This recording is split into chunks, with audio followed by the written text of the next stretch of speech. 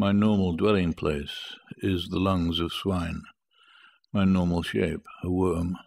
But other dwellings, other shapes are mine, within my natural term.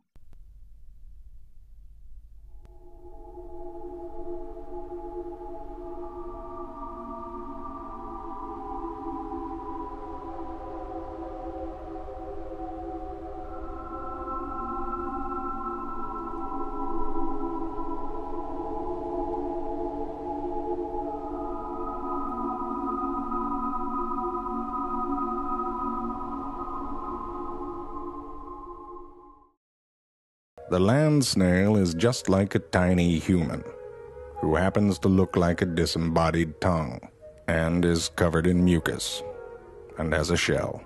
The land snail breathes air, just like the peoples do, and it eats with its mouth hole. Its bottom pair of tentacles are for smelling, while its top pair are for crude seeing. It is, however, born without ears, which makes hearing difficult. Impossible, really. They're deaf.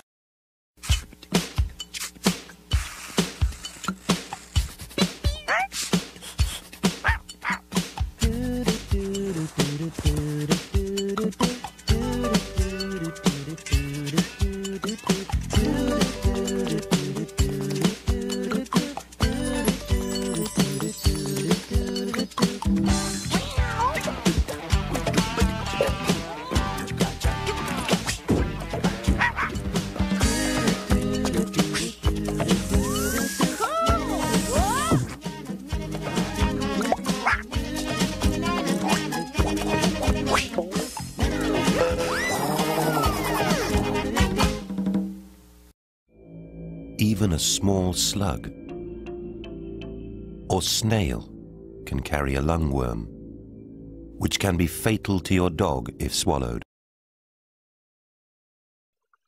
The eggs lie unconsidered in the dung upon the farmyard floor, far from the scarlet and sustaining lung, but happily a poor and humble denizen provides a rung to make ascension sure.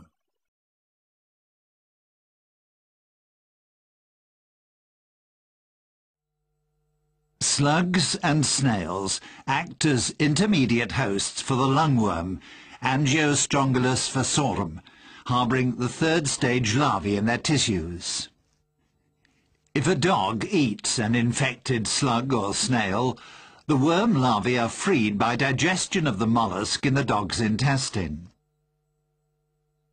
The larvae penetrate the gut wall and move to the regional lymph nodes, where two further molts take place. The fifth stage larvae then migrate via the liver and caudal vena cava to the right ventricle.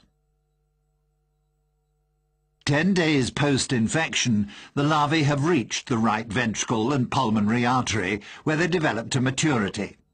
The adult females produce eggs in which the first stage larvae develop. These eggs travel via the bloodstream to the lungs, where the presence of the parasite causes its pathogenic effects. The first stage larvae hatch out in the lung capillary beds and penetrate the connective tissues. This results in a marked inflammatory reaction, with the development of granulomas, hemorrhage and fibrosis. The larvae cross into the alveoli and migrate to the trachea. They are coughed up and subsequently swallowed. The larvae travel along the intestines and are excreted with the feces into the environment.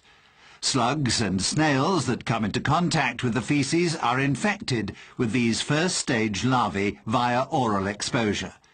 Inside the mollusk, development to the infective third larval stage occurs and a new cycle begins.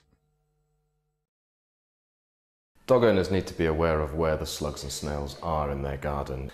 And from our results we can see that snails and slugs take shelter during the day in crevices and in nooks and crannies. Some of those nooks and crannies could be the insides of dog toys or simply areas where dogs like to forage for scraps of food. There are plenty of opportunities for dogs to meet with snails and slugs and possibly to expose themselves to this parasite.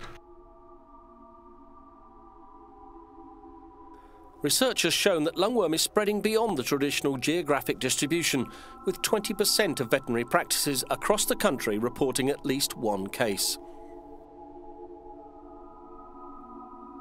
If the infection is left untreated, the dog's health can rapidly deteriorate and can result in death.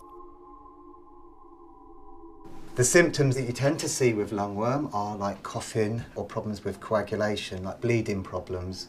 So it may be a sign like if they have a broken nail and it continues to bleed. It can affect all different areas of the body. There could also be internal bleeding as well. So if you notice any blood in the stools, for example, that's something to watch out for. Now normally when we x-ray the lungs we expect to see sort of black areas because they're full of air.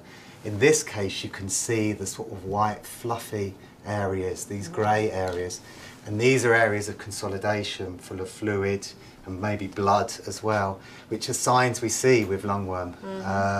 This is very serious, you know, it can cause dogs to struggle to breathe, it can cause them to cough. And also the hemorrhage, you know, they can become anemic as well, so it can cause all sorts of problems.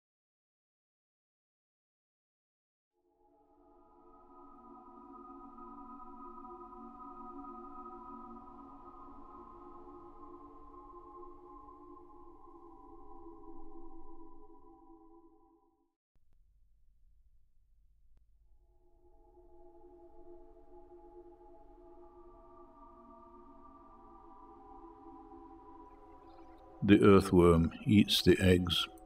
Inside the warm cylinder, larvae hatch. For years, if necessary, in this form, I wait the lucky match that will return me to my cherished norm, my ugly pelt dispatch.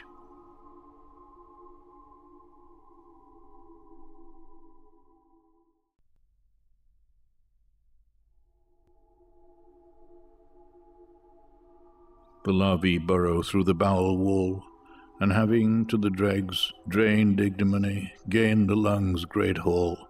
They change once more, like pegs, lungworms are anchored to the rise and fall, and start to lay their eggs.